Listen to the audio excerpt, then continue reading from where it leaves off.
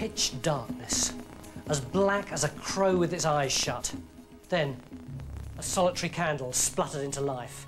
Then another, and another, until the whole tent was lit by 100 dancing flames. And there was Phineas the priest, mumbling the words of some ancient prayer in front of the Godbox, the holy ark the Israelites had lugged round with them for centuries. Out of the blazing Egyptian desert they'd carried it, until finally they'd arrived here, in the land of Canaan, their so-called promised land, a land their leaders had told them would be flowing with milk and honey. Blood and honey, more like.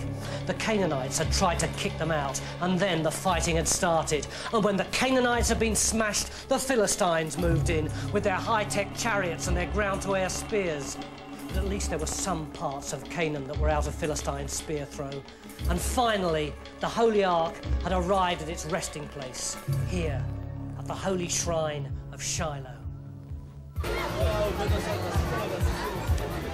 Phineas finished his prayer, scratched his bottom, and opened the tent flap. He was surrounded by fairground stalls. He went among them collecting money from the tills for the Ark T-shirts, the Ark mugs, the miniature Ark pencil sharpeners, the Ark burgers, the I've seen the Godbox at Shiloh camel stickers. Dip, dip, dip. What was that tapping sound? Dip, dip, dip. Out of the throng came a blind old man with a stick. It was Eli, the high priest, being led by a small boy. "Samuel," said the old man, "bring me to my son." The little boy led Eli up to Phineas, who winced in disgust as his father's blind fingers explored his face. "Is all well at the shrine, Phineas?" asked the old man anxiously. "Do the people worship our God and no other?" "Of course, Father," said Phineas.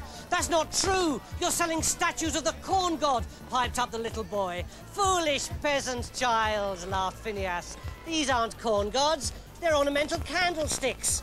The little boy breathed in to speak again, but he never got the words out. His world went black as dunk. The statue crashed into the side of his face.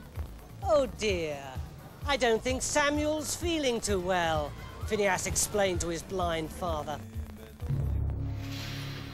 That night, Eli awoke with a start. The door handle was turning. Now the door was opening. Now soft footsteps were padding towards him. "Ah! Ah! Help!" gasped the old priest. "What do you want, master?" asked Samuel, his eyes bleary with tiredness. "Oh, it's you, is it?" said Eli crossly. "I don't want anything. Go away." "Then why did you call me, master?" "I did not call you. You must have dreamt it. Go back to sleep."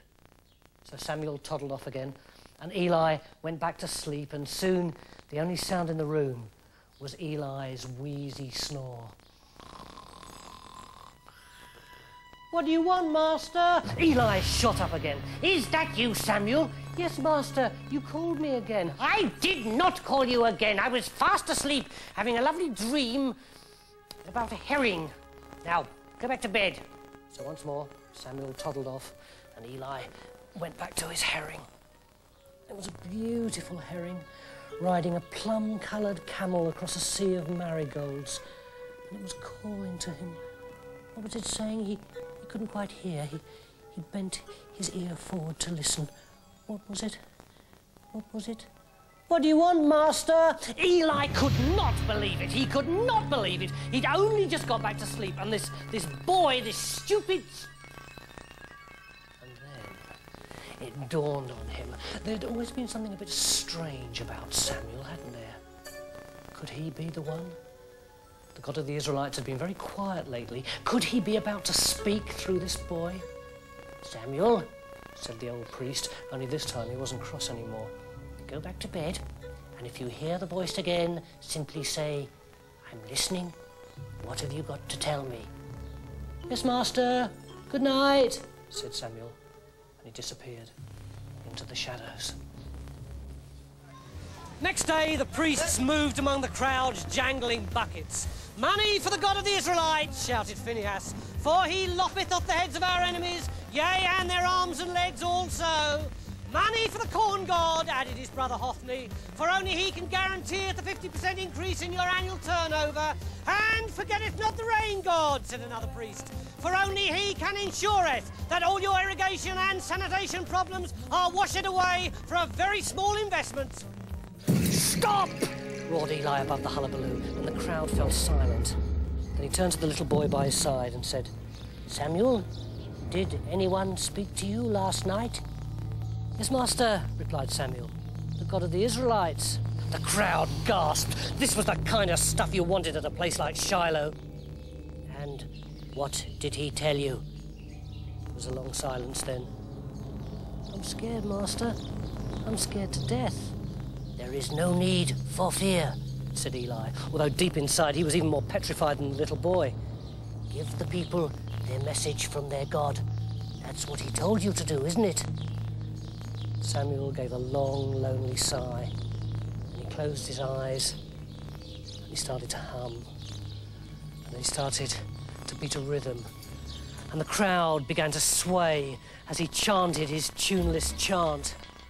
There's a storm coming, there's a thunderstorm coming. It'll blow away the greed from this land, blow away the false gods from this land, blow away, blow away, blow away. Phineas! Blow away, blow away, blow away. Hophni! You let them do it, Eli. You didn't stop them. Blow away, blow away, blow away. All your sons, you let them do it, Israelites. You didn't stop them. A terrible thing will strike you, and you will be amazed. The crowd were on their knees. Only the priests were left standing, quivering with fear. Our God has spoken, said Eli. And he went indoors, a broken man. Bit by bit, word spread round Canaan that a seriously powerful holy man was around, till by the time he'd grown up, when Samuel spoke, all the Israelites listened.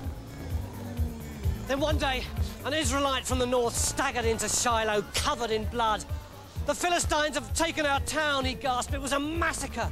The Israelites roared with anger and turned to Samuel. What shall we do? They cried. Yes, what shall they do, Phineas? Said Samuel with this strange smile on his lips. Phineas couldn't believe his luck. At last, a chance to prove to the Israelites that when it came to seriously powerful guys, Samuel was nowhere.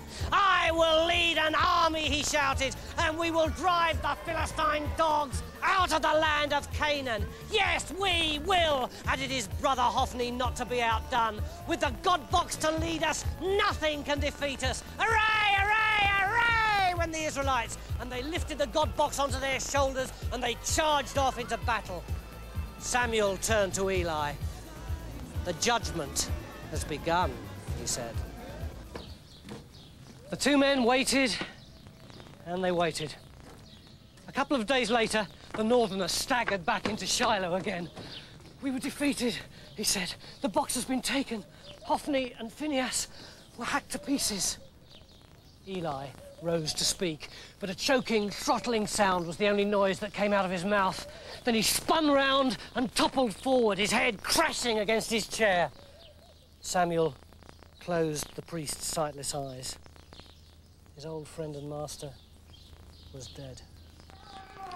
The Philistines were moving and grooving and getting on down. They couldn't believe their luck. The Israelites had walked into that ambush, just walked into it.